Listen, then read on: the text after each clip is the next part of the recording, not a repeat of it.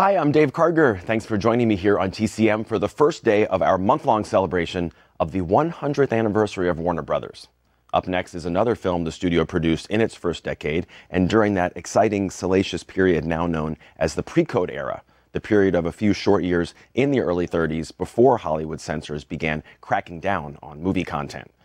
Our next film is a caper comedy from 1932, Jewel Robbery, starring William Powell and Kay Francis. Powell plays dashing jewel thief in Vienna. While carrying out a heist, he meets Kay Francis, a wealthy baroness who's bored, restless, and married to a stuffy older man, and she very willingly becomes Powell's next victim.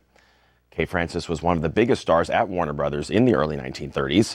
After a brief career on Broadway in the mid-20s, she was persuaded by the actor Walter Huston to try her hand at motion pictures.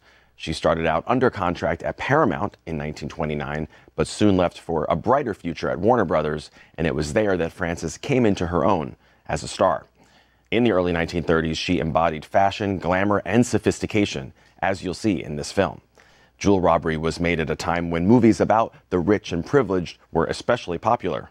America was in the midst of the Great Depression, and these films offered the kind of escapism that audiences wanted.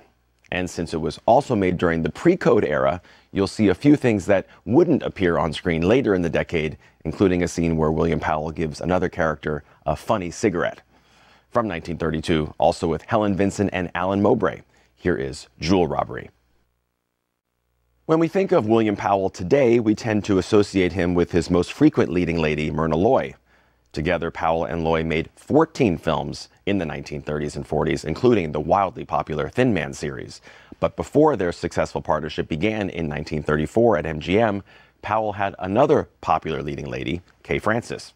Together, they starred in a total of 6 movies, beginning with 4 at Paramount, followed by 2 superior productions, Jewel Robbery and One Way Passage, at Warner Bros.